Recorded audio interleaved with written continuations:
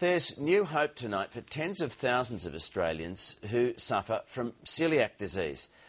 Researchers have worked out exactly what makes gluten toxic to celiac sufferers and say a treatment is likely to follow. As Kirsten and Veness reports, it promises to free them from restrictive gluten-free diets. It's clear 3-year-old Honey Bartholomew loves her food, but when she was 17 months old, it was making her very sick. We just watched this gorgeous little girl go downhill. She'd stopped crawling, she couldn't sit up anymore, so her development just stopped dead in its tracks. She was diagnosed with celiac disease and placed on a strict gluten-free diet, cutting out wheat, rye and barley.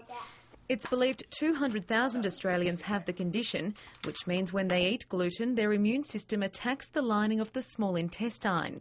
There's still significant damage in the intestine even 5 years after going on a gluten-free diet, so we need more.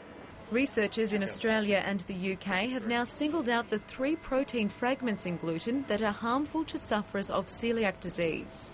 Scientists have been trying to identify the toxic components of gluten ever since they discovered it caused the disease 60 years ago. They say this latest discovery is the holy grail of celiac disease research. The potential we now have is to go on and make a drug, and that is very rare in research today. Scientists have already finished the first phase of trials for a drug that aims to desensitise celiac disease sufferers to the toxic effects of gluten. Dr Anderson says a drug for the disease could be 7 years away. Kirsten, Veness, ABC News.